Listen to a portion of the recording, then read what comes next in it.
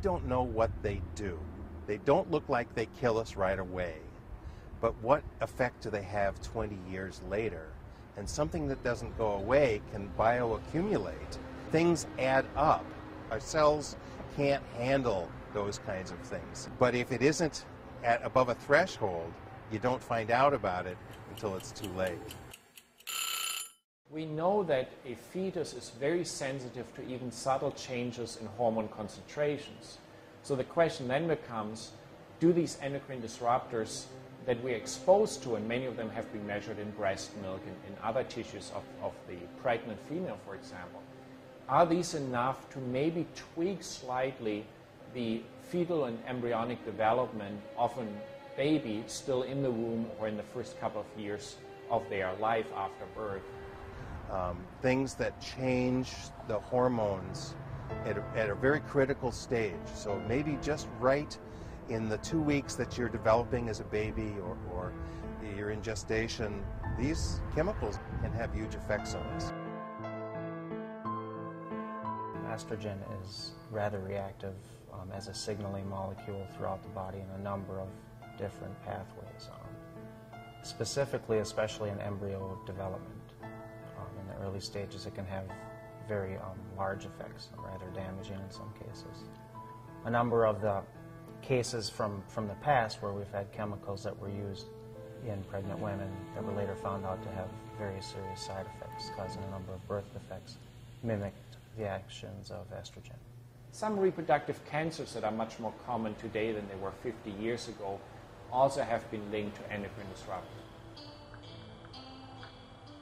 What has been hypothesized in many studies is that some of the degradation and some of the changes in the reproductive potential and timing in humans may be related to endocrine disruptors. One example is that in the Western Hemisphere, puberty in girls has set on earlier and earlier. It used to be 2 to 3 years later than we find it today statistically. More estrogens in a young male, developing male, could reduce sperm production based on animal models and could also demasculinize a male, for example, change or delay the onset of pubic hair growth and those kind of things, the kind of secondary sexual characters we usually associate with masculine forms versus feminine forms. Because some of these compounds have effects on the estrogen system, I think that can be related, or it can be looked at, the relationship needs to be looked at between that and the decrease in male sperm counts over the last 50 years.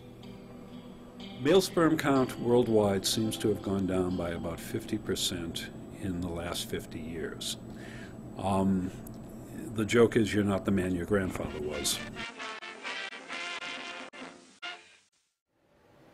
In animal studies, it has been shown that endocrine disruptors can cause such a decline in sperm density.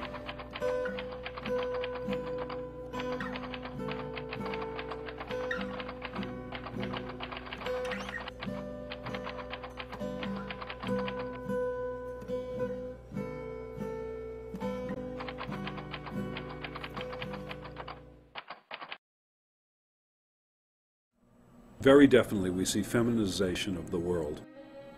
And something's happening out there. Something's clearly happening out there, and I don't think it's that we're just better at looking at things.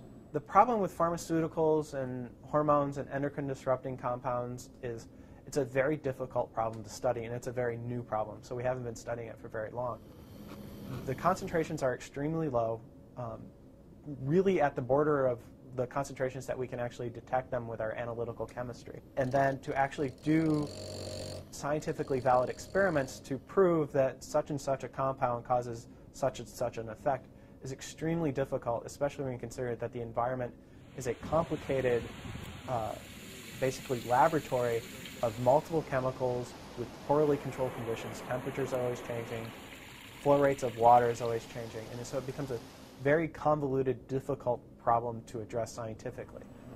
We see increasing cancer rates, we see feminization of organisms, we see things which we can certainly blame, or think we can blame, on things like endocrine disruptive chemicals, and if that were the case, then we better figure out a way to get them out of the water supply.